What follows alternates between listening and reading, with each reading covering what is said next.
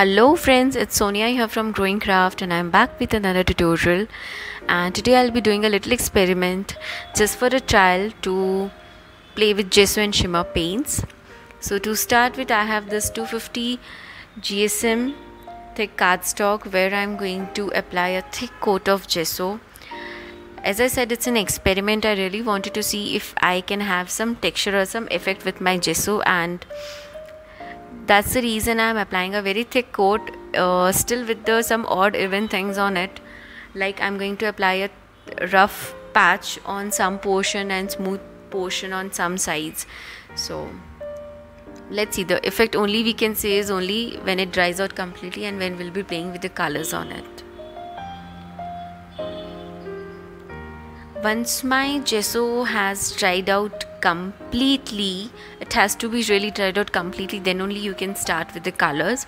So I'm using my shimmer paint and I'm using a wet wipe. So this is a technique which I learned from Wiki and I really wanted to try it, and this one is really amazing, trust me. So with my wet wipe, I'm just going to take a drop of color and smudge it on my tag. So I'm starting with the corner so that I know that how and where I need to go and how dark and light I need my color. So if you need a darker shade, you can apply a little more color. I wanted to give it a very natural look, so I'm playing around with giving a dark and a light shade on some parts and the other. I'm sure you can see some of the dark patches on my tag, so that is because of the gesso what I have done with the thick and the thin layer combination, and this is how exactly I wanted my tag to be.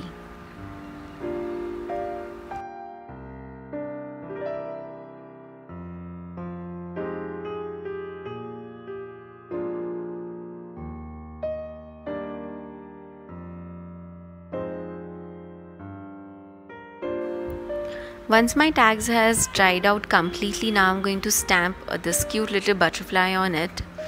I'm just going to do the random stamping. I'm not very particular about the location of my stamp and my sentiment, and this looks pretty good. The only difference is my stamp is sticking to my base, although when I touch my paper it's not sticky, but as long as my results are good, I'm really okay with it and it's not damaging my stamp, so that's fine. Now again I'm going to use same wet wipe, the other corner from where I've already tried the purple in another tag, and I'm going to take a drop and now color my butterflies with purple.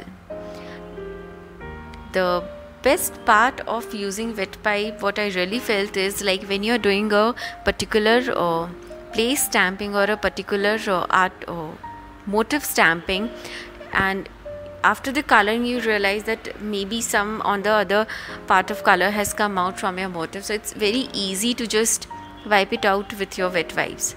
So this is super easy technique, and now I'm really happy with my butterfly and the coloring. So now I'm be showing you my another tag which I did without the gesso, and you can easily make out the difference in the two cards. So the blending was not that easy. The color looks a little patchy on the right hand side tag which does not have the gesso, and for sure the gesso one looks pretty cool and pretty cute. I'm using my black gel pen to darken my edges of my butterfly as it has faded out after doing the purple shade, and my tag is ready. Off camera I'm going to add my sentiment, punch the tag and add some ribbons to it. I really hope you enjoyed this tutorial. If you have any queries, please feel free to comment below. I'll be more than happy to help you, and do subscribe to my channel. Thank you so much for watching. Take care.